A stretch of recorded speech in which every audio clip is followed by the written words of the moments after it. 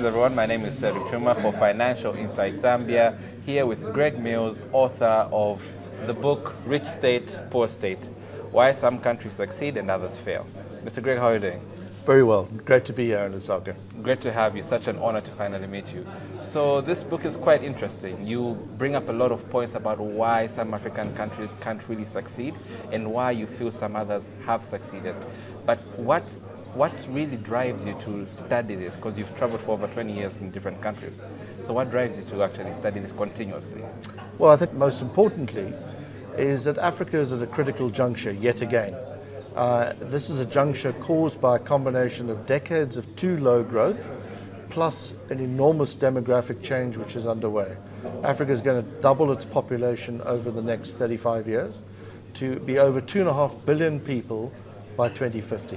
It's very important that we end the business as usual practices that have got us to the point that our share of global per capita wealth relative to the world average has gone down from 30 to 15%. It's halved over the last 60 years. And it's very important that we try and find another way to develop our economies, some new thinking, and borrow ideas from the rest of the world. And since I've been in the very fortunate position of traveling to many countries, to doing field work, to understanding what is good development practice and what is worst development practice in the process, to write some of these ideas down so that we can identify several threads which are applicable to African circumstances. I'm not suggesting that we have to adopt them wholesale, but we can learn certain key lessons. And perhaps the most important lesson of all is the importance of what we do as individuals, that it's not preordained somewhere in the atmosphere about our country's success or failure. It's really largely dependent about what we do and the choices that we make. So you raised a very, very important point, where you say Sub-Saharan Africa, for example, if it grew at the rate of South Korea, could have been twice as wealthy as the rest of the world. You also state the missed opportunity of African growth. And you say Africa is expensive because it's poor, and it's poor because it's expensive. But in that opportunity, you also, in your book, you state don't miss an opportunity to make good of a good crisis. What do you feel needs to be done to become cheaper and to become richer? Well, I think the really good news is there's a lot of upside for Africa. We exist in the same time zone as Europe, for instance. We share many global languages in Africa, notably French, Portuguese and English, which provide us with certain opportunities and advantages. We have this young population, highly energetic, increasing rates of urbanization. More than 50% of people by the turn of this decade will be living in African cities. So these are all very positive. This offers economies of scale. It's a boost for African agriculture because people in the cities have to be fed, and so on. The question is really, and the question's been for some time, is how do we align politics and policy choices with the developmental needs of African people? And our political systems and our political outcomes and the policy choices that are made historically have not adjusted particularly well in this regard, and we've ended up with a very low growth environment, or too low by comparison to our demographic growth rate. So the challenge for us in Africa is to firstly get the political systems in place that are responsive to people's needs. You're not going to get developmental change without the right politics, without a level of representative government, and particularly this is about democratic governance, because the history of Africa is really about democracies delivering more historically than authoritarian systems. And secondly, you need to learn from the successes and failures of others in terms of what policies work. And there's no rocket science here. I mean, really, you need to make it easy for people to invest their money, to get a rate of return, to invest more, to employ more, to get a greater rate of return, and so begins the snowball of development. It becomes a self-reinforcing philosophy and outcome. What we've tried to do is we've tried to think of shortcuts, firstly, import substitution, closing up our markets to the outside world, ways that really have proved to be developmental cul-de-sacs. What we have to do is learn from what Asia did, access the world because it's a much richer place than what Asia was and what Africa is, for instance, where 98% of the world economy exists outside of the African continent. We have to access that economy. We have to make it easier for people to move money around. We have to instill the market forces in terms of price setting and not fiddle with pricing, because generally it's less favorable to the poor in our society. And we just generally have to make it easier for people to do business. That's a cross-cutting endeavor. And that's not, I'm not talking about make it easier for multinational corporations. I'm talking about making it easier for the person selling a pile of tomatoes on the street corner, or cooking on the street corner for workers in the surrounding areas. It's making it easier for them, where government is there to facilitate business rather than prey upon business and tax business to death. And that's the kind of mindset change. And in this all is a movement from an elite-based system of extraction to a far more inclusive governance model, which puts people rather than the elites at the center. And what we have really done in Africa very badly over the last 60 years is we've been unable to transform the elite-based political economy of the colonial period into a more inclusive political economy of the modern world. And as a result, we see widening wealth divisions and these very low growth rates and an extreme dependence on one or two commodities. Interesting you mentioned the elites. In your book, you say that the elites have become increasingly wealthy, whereas the population continues to wallow in poverty. And some people advocate that democracy actually creates this poverty. But in your book, you state that democracy creates more opportunities for actually creating development and growth than dictatorships will. So what do you have to say about, from your study of different countries, different systems of governance, from dictatorship to democracy? Which one is the right fit, if there is one at all? And what is the best way to get, as you said, people managed well in these economies? Well, I'm a South African, so I'm going to err on the side of a democratic outcome, which is what many people fought very long and hard for in South Africa, which has developed, which has allowed for the development of different opportunities compared to where we were 30, 35 years ago. So, but I'm not just saying that because I'm a South African.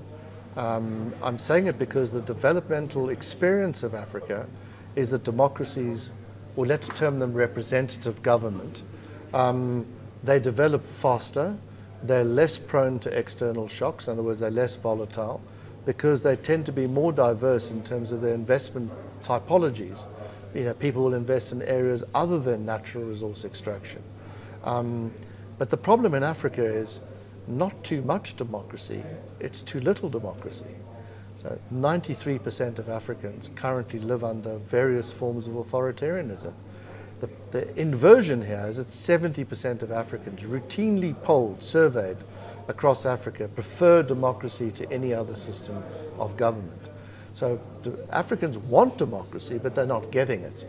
And those who are stopping them from getting it are the ones who are saying it doesn't deliver. Well, that doesn't deliver because they ain't getting it.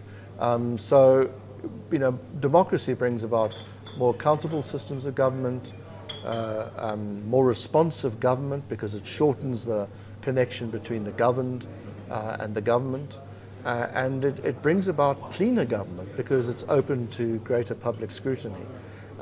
It's not a perfect answer. I think Churchill said it's the least preferable system except for all the others.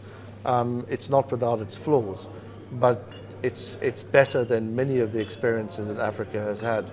And we went from a period of big man rule in Africa in the 60s, 70s, and the best part of the 80s, to increasing democratization in the 90s and the early 2000s. Now it's swung back to a more authoritarian system, in part because of the pressures on government of some of these issues around demography, for instance, which have led to many cracks in governments, particularly in West Africa and in the Sahel. So I think democracy is in retreat across the African continent, and the developmental costs of that are fairly severe. Often people say, oh, but what about Southeast Asia? Well, their form of government, and I'm not dictating that it has to be our form of democracy for everybody, has worked for them.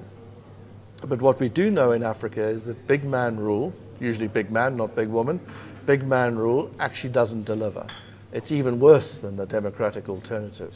There are exceptional circumstances which are sometimes cited, like Rwanda, but they are exceptional. And in the case of Rwanda, it's a very small example in comparative population terms, and very much dependent on an aid environment around it. So I think it's like globalization. People say the problem is globalization, and I agree with them. The problem is globalization, but it's not too much globalization, it's too little. It's not too much democracy, it's too little. Funny you mentioned about big man rule, and we've seen an increasing number of coup d'etats, especially in Western Africa, with Mali, as well as this Niger, and I think Chad as well. Burkina. Yes, Burkina Faso as well. So at the center of this are resources. We've seen Mali say we're not going to sell our gold anymore. We've seen Chad say our uranium won't go to France anymore. And you raised a very important statistic to say that when Zambia privatized the mines in 1970 or 1980 thereabout, they still produced the same amount as when it was in private hands. So then, if resources are at the center of what we feel is our poverty, is the question really about our management of our resources? Or what should be done for the state to move from poverty, but what's with mineral rich? Is there a management gap that needs to be filled that is beyond political and goes into the people aspect, skill? Well, two things. One is what I was saying about Zambia's natural resources is when you privatized in 1971, you produced about 750,000 tons of copper, and it gradually went down to about a third of that amount over the next 30 years. And that's a result of poor management, a low copper price in some periods, lack of investment, lack of skills, breakdown in regional trade, many factors. But at the center of that was the ability to run the mines and the inability to attract inward investment because the government was the principal investor. Come your period of privatization, you gradually have built yourselves back up from 250,000 tons to once more the same level as you were back at privatization. So you lost effectively the best part of 30 to 40 years of production. And that figure is probably about $100 billion of money. And what you don't want to do is go back to doing that. You absolutely don't. Governments don't run mines well. They have to learn to run the proceeds well, if there are proceeds. And whereas your mines were costing you $1 million a day in the 1980s, places like Mopani and others are costing you $1 million a day today because they're not being run at an optimum level. You need specialist mining companies with real knowledge and financial clout and wherewithal to be able to turn opportunities into a reality. Now the difficulty with mines, secondly, is that it's hard for governments because governments are reliant on the proceeds from mining through taxation. It's not just corporate taxation, it's also VAT, and it's also the tax paid by mine workers, of course, which feeds into the economy. But relatively speaking, the number of employees directly is limited. It's the indirect benefits of a mine which are massively important. It's the indirect benefits which spawned the copper belt. That's what the copper belt came from. It came from privately run mines from the 20s until the 70s. You've seen a relative downturn in the fortunes of the copper belt, and slowly it's picked itself back up again. So Zambia's actually gained an enormous amount from the copper mines, maybe not as much as it would have liked to have gained. But in the period that it went from 750,000 tons to 250,000 tons, Chile went from 500,000 tons to nearly 10 times that volume of production because of the inflow of investment. And the Chileans have changed their fortunes dramatically. So what I believe Zambia has to do is accelerate the development of big mines, long-term mining projects, and improve the way in which the linkages exist between what it gains from them in taxation terms and the spend on infrastructure, on health, on education, on a whole bunch of things which allow for that next generation of Zambians to come through. Mines are just a source of wealth for the country. How that source of wealth is used is again a choice by government. And I think what we've learned from Zambia's taking on of enormous debt over the last 15 years during the period from roughly 2010 until 2 years ago, from $500 million in 2005 to over $20 billion in external debt today, and then lots of internal debt to pay civil service salaries and so on, is really about a government not making the difficult choices. It's about a government almost out of control in debt terms, which has now had to be brought back into control, which is why you're at the IMF, why you're trying to have repayment terms for all this debt being taken on, at the same time build the productive side of your economy. And that's very tough for any government to reform from a very long period of decline and decay which led you to this position. But mining can play an important part in it. It's not going to employ many people, or nearly the number of people who need jobs. What it is going to do is be a catalyst for other industries for a very long period of time, just as it's been a catalyst for 100 years of development in Zambia. And what do you have to say about the place of aid in creating wealth for the state? I think there's a lot of countries in the African continent that have a portion of their budget that is dedicated to aid, to be financed by aid. I think in some countries, like the example of Malawi, you mentioned how they have a budget that's bigger than what they actually produce. So is aid a good component to creating national wealth, or does aid incentivize countries to stay poor? Well, of course, it depends on who you are, because some people take the opinion, Dambisa Moyo, for example, the famous Zambian economist, that aid is all round bad. I'm not of that view. I think it depends very much how you use it. If I give you money, it doesn't mean you're poor. It depends on how you employ that money and what you do with it. Of course, whether you pay me back is a critical part of that, so I'll give you more money in the future. And most aid today is in the form of soft loans, not just simply grants. And I think that money has been used very badly. And I think the current round of, historically, the current round of debt negotiations is about debt, not aid, that's been taken on by Zambia, particularly from China, which, you know, if you look out there, it hasn't been used particularly well by the previous government. But that's not the Chinese responsibility. They have a certain responsibility, but the real responsibility lies with the Zambian government and ultimately the Zambian people, who can vote in or vote out a government which they then chose to do based on their record. So I'm not a person who thinks that aid is wholesale bad, but I certainly don't believe that aid is any panacea. It's no magic bullet. It's part of a solution. It can only complement and strengthen government responses and policies. If the policy is bad, it can amplify them into being even worse. If the policy is good, it can provide opportunity to make it even better. That's what the role of aid is. It's like a mechanism, and the best analogy, I think, is probably borrowing money from the bank on preferential terms to start a business. You borrow it, but you seek to pay it back on as softer terms as possible, longer terms as possible, minimal interest rates, but you use it wisely. Governments always take the opinion somehow that it's somebody else's money and they don't have to use it wisely, they'll spend it on themselves and everything else. And that's why aid historically hasn't worked very well as a development tool. It provides the wrong set of incentives for government in terms of the way in which they go about the business of governance and they go about the business of policy.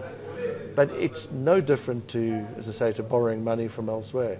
It very much depends on how you use it. And if it's cheap money, relatively speaking, it can be used very effectively.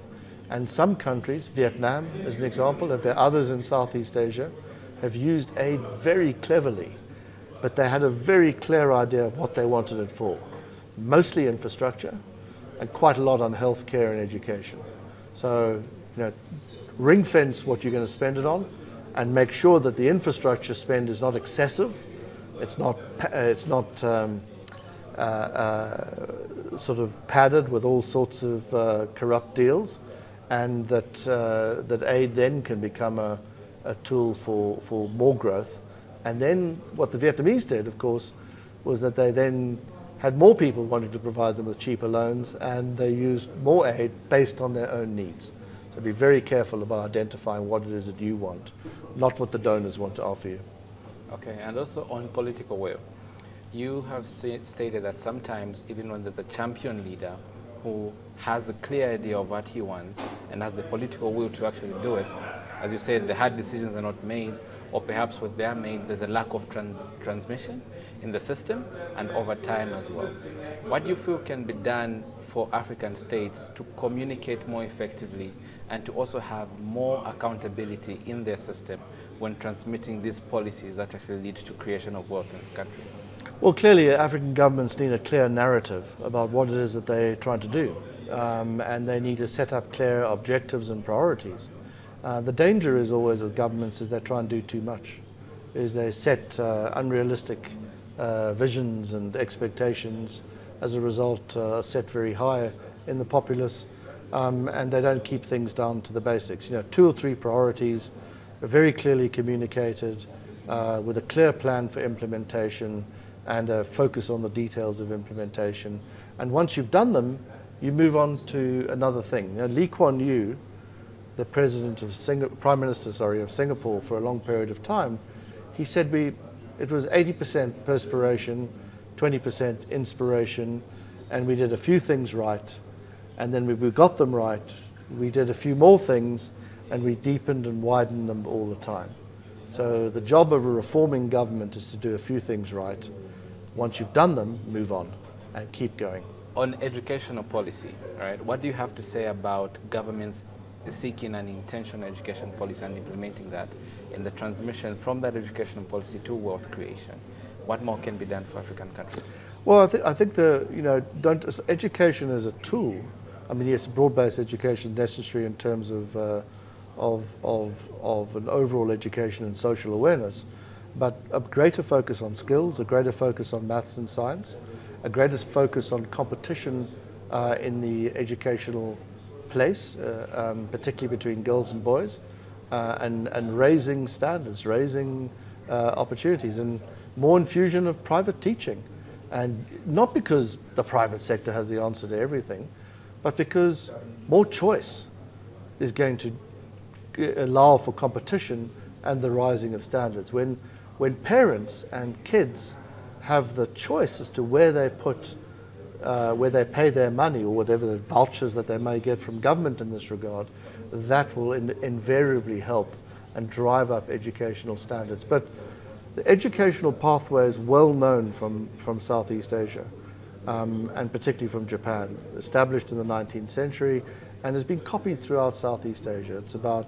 It's about reforming education, about getting the basics right, about this big focus on maths and science, which of course the Southeast Asians are really right up there in terms of world rankings, and not having a kind of pass one, pass all type system, but in government also reflecting the educational environment by establishing a meritocracy, so that the best people end up in government, and there's rewards for those who work hard and who have talent, and that's a very important process, so that the people who are educated are seen to be rewarded by the commitment and sacrifice that they have made. Mr. Mills, it's been a pleasure. Thank you very much for your time. Thank you.